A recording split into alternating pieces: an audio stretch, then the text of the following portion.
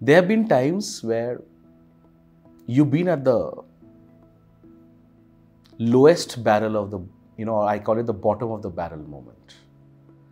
That bottom of the barrel moment can be because of personal loss. It could be because of personal situations and trauma that one goes through. Today, I'm very, very grateful that you spoke about your first marriage, because I knew it, but the world doesn't, right? And the world doesn't know about how you dealt with it. There was another incident that happened recently, and I know that you've still not been able to perhaps acknowledge and deal with that problem. But that is a bottom of the barrel moment. I've had several bottom of the barrel moments. I'm very fortunate that I've not had bottom of the barrel moments with respect to death of a near and a dear one. But I've had bottom of the barrel moments in terms of where my mental sanity, my mental wellness, my mental acceptance of me being the way it is could have got questioned.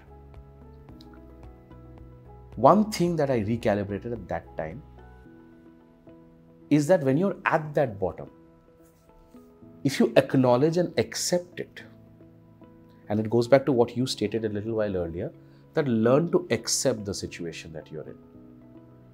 So if you learn to accept that that is the bottommost moment, the only direction from there onwards will be up. Yeah. But that power to accept and therefore recalibrate the mind to again look at it optimistically. How difficult is it? They say entrepreneurs are eternally optimist. I personally believe, because I wouldn't be able to do what I'm doing otherwise if I wasn't, honestly. And I've gone through my own journey. You're aware of some of it as a very dear friend of mine. But how difficult is it to recalibrate that mindset to say that irrespective of the shit that I'm dealing with, I recognize this is my bottommost. And from here onwards, I can only go up. Take us through that mindset and give your thought and context of advice to a lot of our viewers who would be in that very, very, perceptive, very impressionable age where they are going through their calls, their decisions, their thought process, and maybe they believe that that's the worst moment for them because they're failing. And yet they don't know going forward that there's a new sunrise on another day. So take us through that.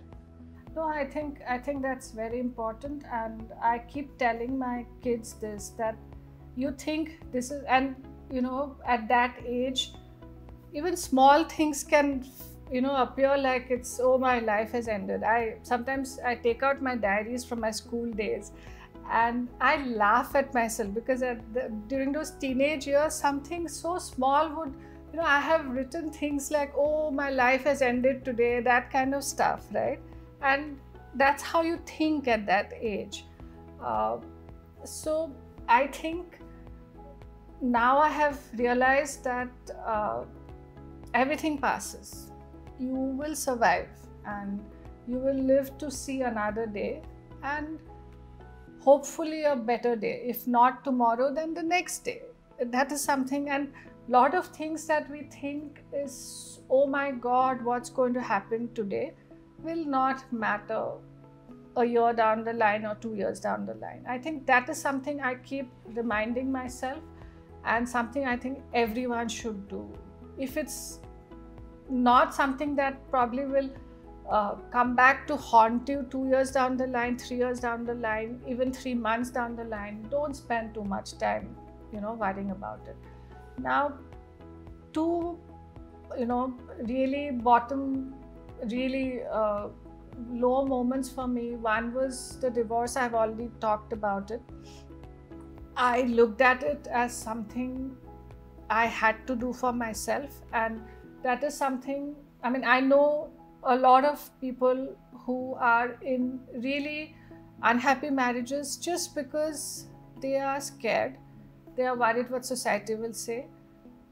All I have to say is, and this is something I think my parents have drilled into my head, my sister has drilled into my head, that ultimately look at what is going to make you happy. Those people you're worried about, society you're worried about, they are not going to come and take care of your kids, take care of your unhappiness. It's you. So if you're not happy about something, then do something to change it. So I took that big step. My family was with me all the way through. My kid's daughter was just 1 year old. And then I went on to marry this amazing man, you know, Vijay. If I had not made that decision, that life-changing decision, because of fear of society or what's going to happen, I wouldn't have married the second time. And he's an excellent father to my kids. Very, very supportive to everything I do.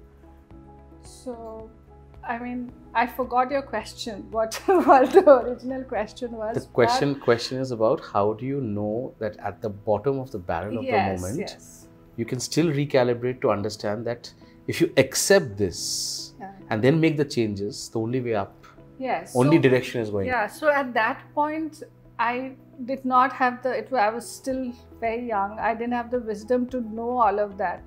So it was all done with 2-3 intentions. One is to make sure my kids are happy.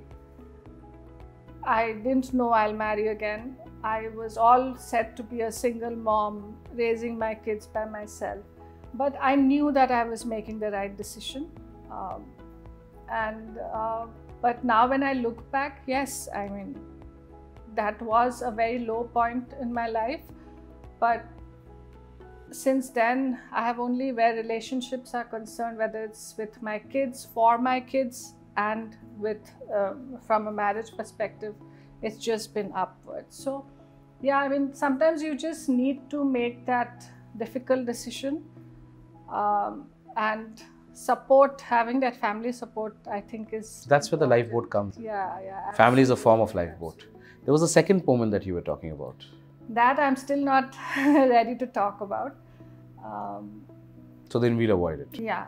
So my dad... I know about it. Yeah, I lost my dad